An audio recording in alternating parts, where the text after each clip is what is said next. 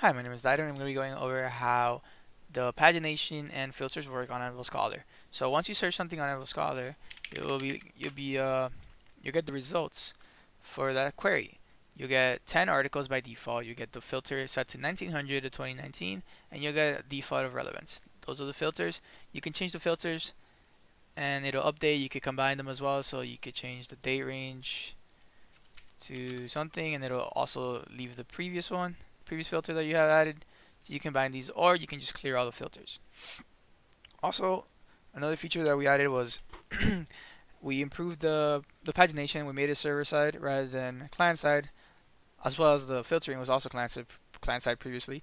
We made it server side, so now it's much more efficient because it doesn't require the client to have to compute the filters, and it's all done server side, as well as the way the pagination is done now. Rather than making a call to the API, previously would request 100 pages. Now it only specifies the pages that we want. So for example, when we search for trees, it specifies it wants the first 10 articles of this call.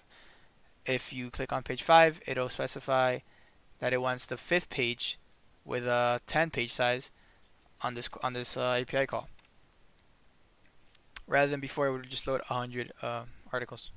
So the way this is being done is in developer stats, we have a method called search, which defines the parameters, page sort by dates and size, and then we pass this to the user controller.js depending on what the user has put in, the input.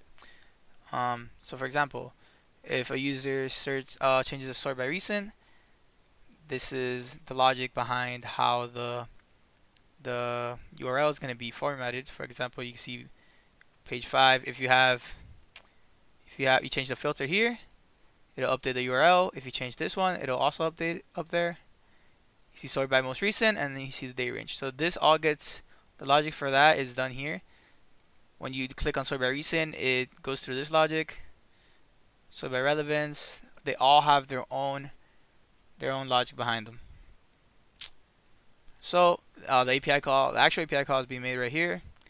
We pass it from the display results. We pass it to the controller, and then we make the API call depending on the parameters that the user has set.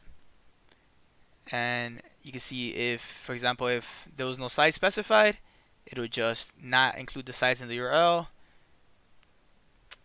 Right there. So it's the same thing for all the other queries. If it's not specified, it'll just do the default, or rather all the other filters, it'll just do the default.